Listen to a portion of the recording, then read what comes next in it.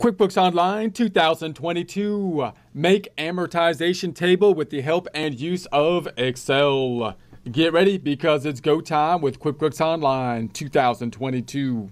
Here we are in our Get Great Guitars practice file. We set up with a 30-day free trial, holding down control, scrolling up just a bit to get to that 125%, currently in the home page, otherwise known as the Get Things Done page, and the business view as opposed to the accounting view. If you wanted to change to the accounting view, it is something you can do by going to the cog up top and switching down to the accounting view. We will be toggling back and forth between the two views, either here or by jumping over to the sample company file, which is in the accounting view.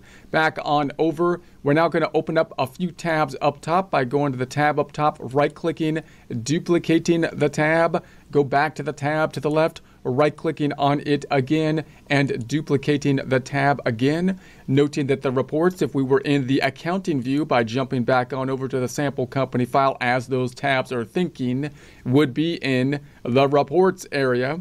When we jump back over to the business view, that's going to be in the business overview area. And we want to then go into the reports section, and we want to then be opening up looking at the balance sheet report to start out with. My computer's a little slow. Give it some time. It's thinking. Oh, there it is. I'm in the standard. I got to go to the standard tab over here. Close up the hamburger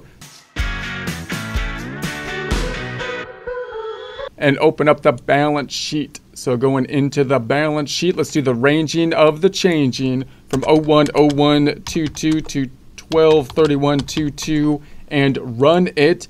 And then we're going to go to the tab to the right, and we're going to go then to the business overview, and I got to switch then to the reports, the standard reports, profit and loss, otherwise known as the income statement. Closing the hamburger, doing the ranging, changing 010122 to 123122 and run it.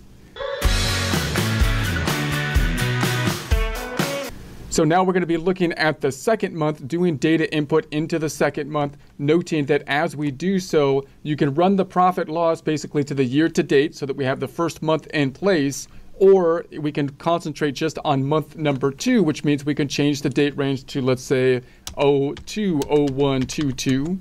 And of course, there would be no data in there at that point in time, so we can run the year to date or just the current month. If I go back to the prior tab to the balance sheet, that's not the case because it's a point in time. So there has been no data entered after January. If I was to change the date up top or the beginning date to 020122 and run it, I've got no change to the actual balance sheet in terms of what's presented here on the balance sheet because it's as of a point in time. However, that date range change does change the fact that if I drill down on something into the subledger by clicking on it, I don't have the data in here. So that's why the range on the balance sheet is good, not because it changes the balance sheet report, or at least a standard balance sheet report up front, because it only represents the end date, but because you get that range change that you could drill down on. So I'm going to change it back to 010122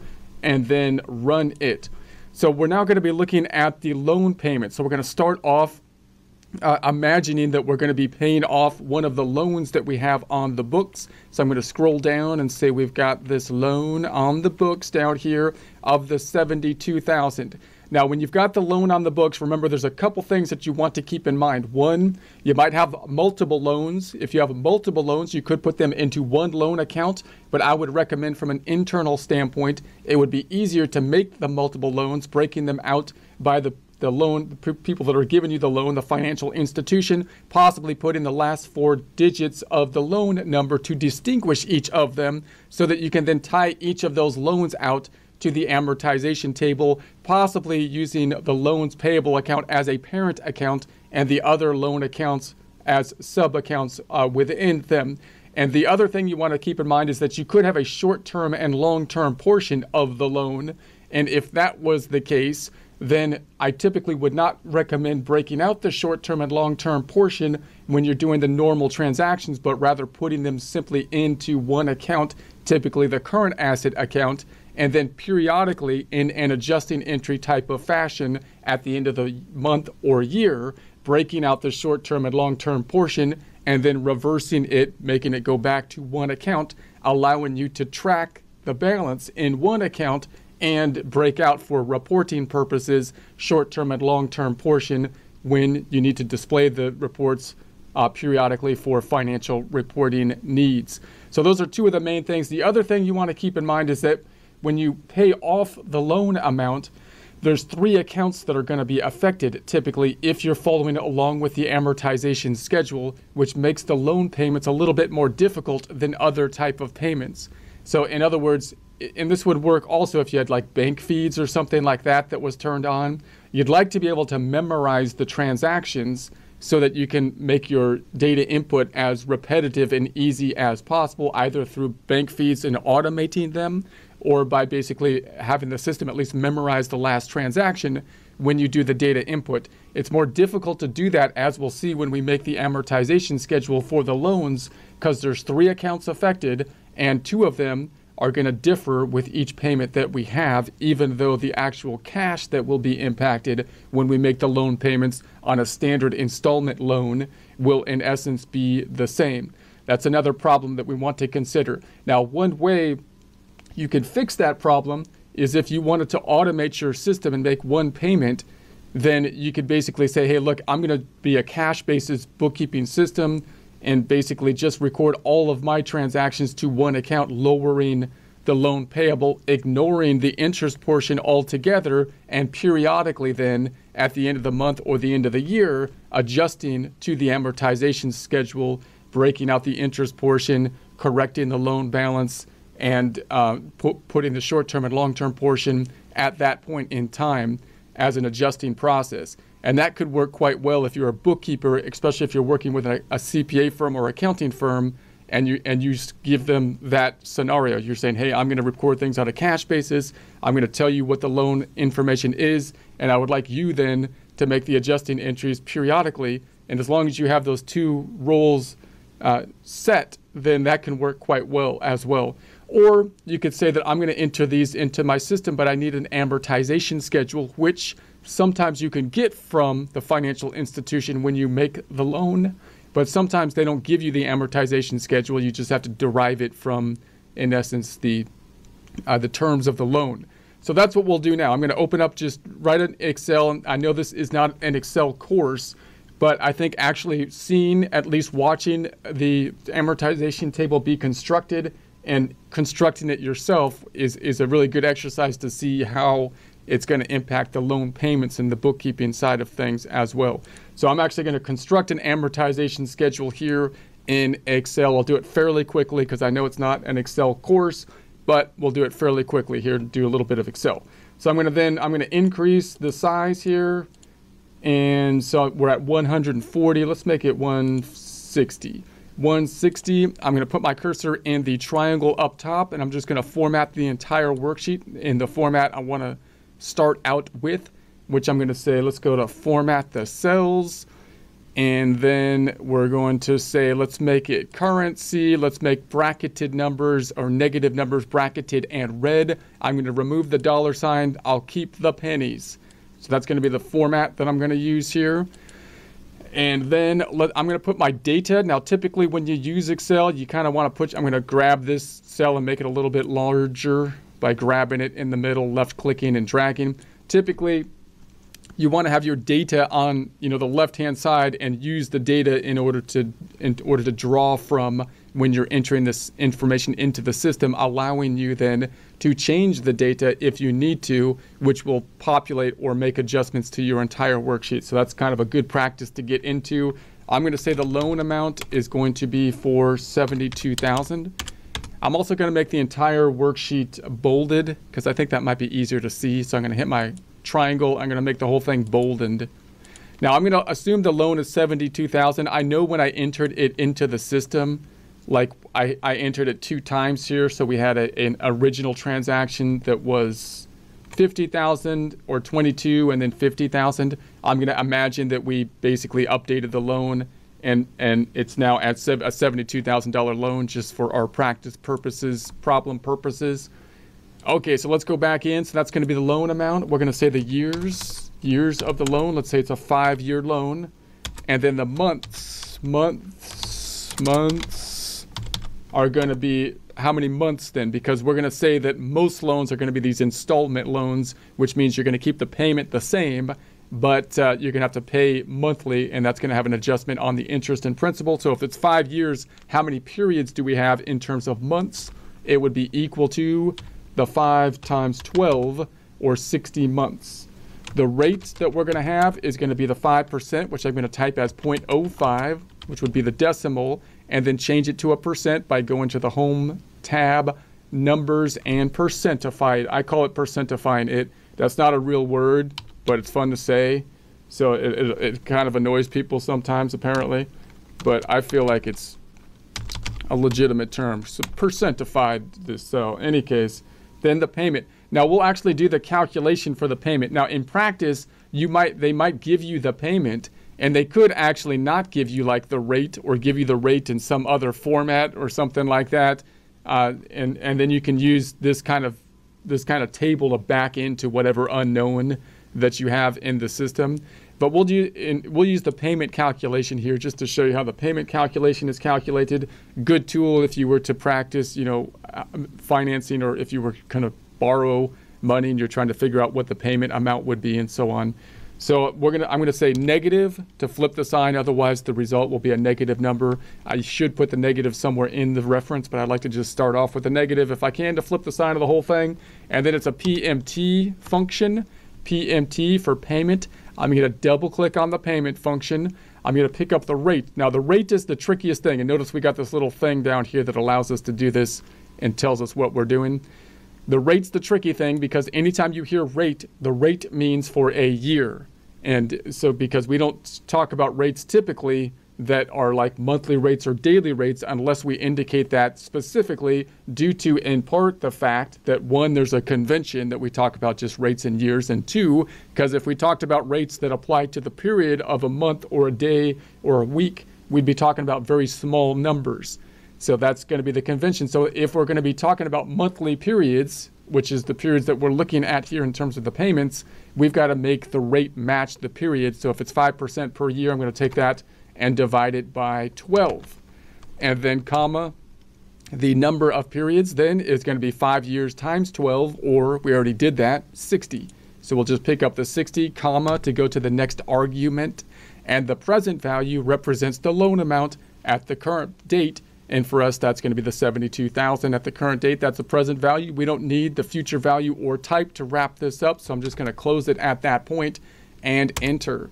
So we're at the 1358.73. Notice it's actually a little bit longer than that. Oh, hold on a sec. It's actually a little bit longer than that if I add some decimals. So it's rounded. So you got to be aware that when you're in Excel, it's actually going to use, if I use this cell, it's going to calculate based on that rounded number, and that could kind of cause confusion sometimes. But just be aware of that. Then we're going to build up our table on the right-hand side. I'm going to have the months, the payments, and the payments, and then we've got interest, and then we've got the loan. And notice I could do this when I have a long heading. I could say loan reduction and then wrap the text, alignment and wrap, but that really kind of messes up everything to the left and the right of it. So if I was to make a table out of it, I would do that. In other words, if I planned on going to insert and making a table, then I would need to do that. If not, and I just wanted to format it nicely, I'm going to undo that, and I'm just going to use loan and then reduction down here, and then loan balance. You often hear it called loan principal, but I always spell it with the wrong principal. There's 2 principals, and people get mad at me for that, so I just avoid the whole term altogether now. In any case, I'm scared of spelling principal. I spell it wrong. But we'll select these items then. Let's go ahead and center it, alignment and center. And then we'll go to the font and make this black and white. This is what I do for my headers. Black and white on the headers. And so then we need to make 60 months. So I'm going to start at 0, 1, 2. We want to go down to 60. And we can use Excel will recognize that pattern. If I select the 3 cells, put my cursor on what they call the fill handle, clicking on that and dragging down, and it gives you that nice little number that shows you where you're at as you drag on down to 60 periods down here. 60 periods. And there we have it. And then I can let's get rid of the decimals on this one and maybe center it, because we're talking about months. So maybe I get rid of the decimals number group. I don't want those decimals. I don't want those in this one. And then in the alignment, we're going to go ahead and center it here. There we go. Okay, so the payment's going to be the same. Well, let's start off at period 0. At period 0, I'll just pull in the loan balance. I'm going to say equals the 72,000. I'm always going to be pulling in from my data over here whenever I can. And the payments then are always going to be that 1,358.73. So I'm just going to say that'll remain the same every time. I'm going to do the calculation manually a couple times just so you can see where the problem is with regards to our bookkeeping, which is the fact that the payment will remain the same. Cash, in other words, will be going down by the same amount every time we make a payment. However, there will be a difference between the interest and the reduction in principal. Let me check my spelling, by the way, while I'm doing. Did I spell it? Yeah, I spelled it right. So that's where the issue is. That's why you need the amortization table for just the bookkeeping process. So let's go ahead and do this calculation a couple times here. Let's do it with the trusty calculator first, because that might make it a little less intimidating. So we'll do the trusty calculator and we'll say, okay, well, if the loan amount was 72,000 and then the rate was 0.05, then that would be 3,600 for interest for a year, but it's only been a month. So I got to divide that by 12 and we're looking $300. You can also calculate that this way. You can take the 0.05, that would be the rate for a year divided by 12, there's that monthly rate. And you can see why we don't talk in monthly rates, because that's really small and it would be hard to talk about. So yearly rates are typically what we discuss unless we say otherwise. Generally, then we multiply that times the 72,000 and we get the 300. Let's do it with a formula here. This is going to be the 72,000 times the rate, 5%. So H3 times B4, I'm going to take that and divide it by 12, just a hard-coded number. I don't need any brackets because it's going to do the multiplication before the division due to order of operations. So we're going to say enter, and there it is. Now, I can't copy that down because I'm going to have a problem with it. I'll copy it down later. I'm not going to get into that now. I'm just going to calculate a couple of these before we get into how we're going to copy it down and absolute references and whatnot. So this is going to be equal to the payment amount. We're going to be paying the $135,873 minus the $300. That means the loan reduction is going to go down by that $1,058.73. So in essence, what's happening here? We got $72,000 of a loan, and that's, you can think of it just like renting something else, like you're renting the office building. You're going to pay rent on it. What's the rent on money that you're using for the purchasing power of? It's called interest.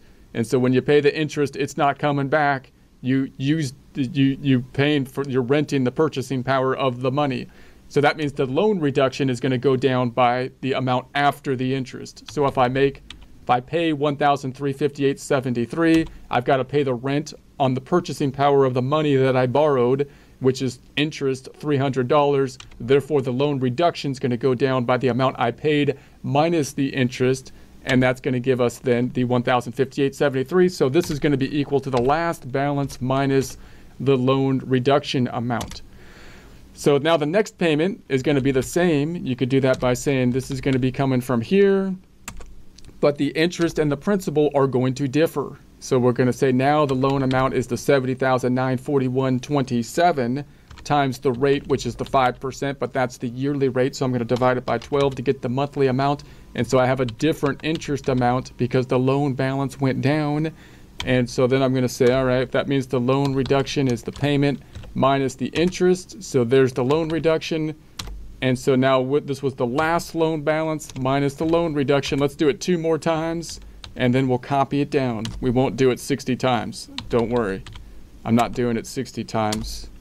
This would be the 69,878 times the 5% divided by 12. The loan reduction is going to be equal to the payments minus the interest. The loan balance will be the prior balance minus the loan reduction.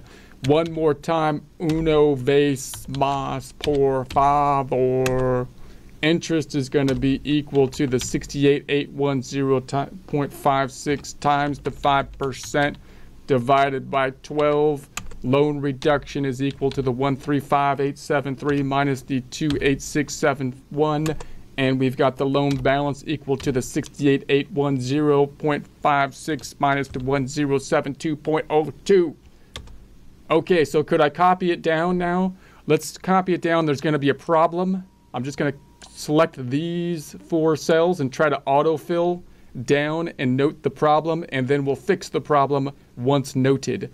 So we'll put our cursor on the fill handle, drag it down, and note problem. So this one, it dragged it down. So anything that's outside of my actual calculation area where I'm putting my information is usually something, in other words, if it's in the data set, it's something that I usually have to make an absolute reference from. That's the general rule. If I'm referencing something in here, don't usually need to do anything. It's going to do what I want it to do. If it's in my data set, then I typically need to make it absolute or mixed. So I need to make that one absolute.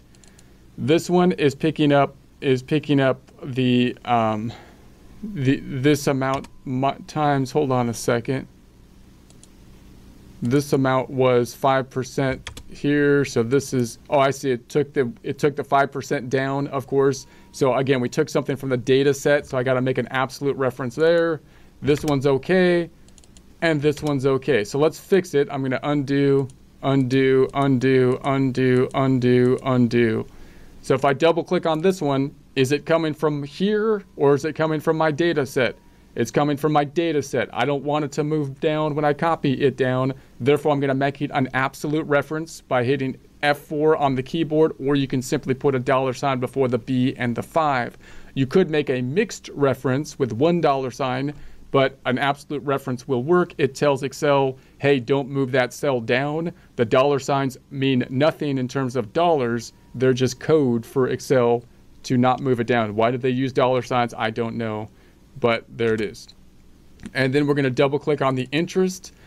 This one has that 5% right there, which is in cell B4. B4, what's a B4?